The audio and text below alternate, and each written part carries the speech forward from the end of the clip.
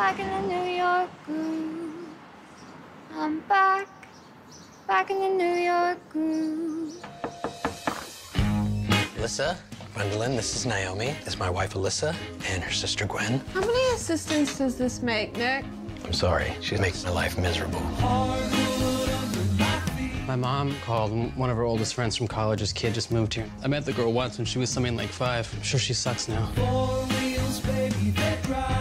Thank you for showing up. It's not like I have many other people clamoring for my company. Does your wife clamor?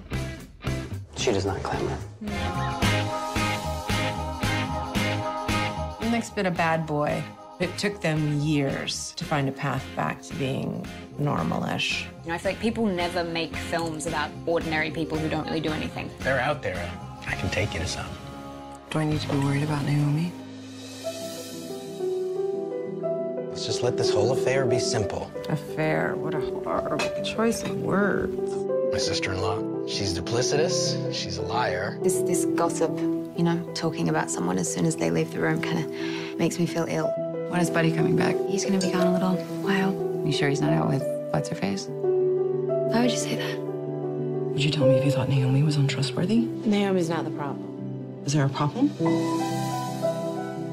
I feel like the most difficult part about being as transient as I have been is just how vulnerable I am to infatuation. I go to a new place, then I meet somebody and I fall in love with him, and then I just want to leave. I wonder if the next time we see each other, we'll have met someone who makes us feel or desire. That's a novel concept.